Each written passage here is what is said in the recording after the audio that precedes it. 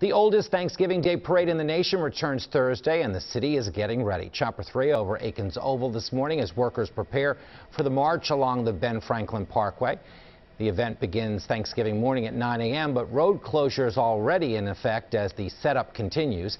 And if you're planning to go to the parade or if you're hoping to avoid the traffic and crowds, here's a look at the parade route. It will begin at the intersection of 20th and JFK Boulevard. The parade will hang a left onto North 16th Street, then goes into the home stretch along the Ben Franklin Parkway, where thousands have lined up every Thanksgiving for generations. The parade makes its way to Aikens Oval to end near the Art Museum.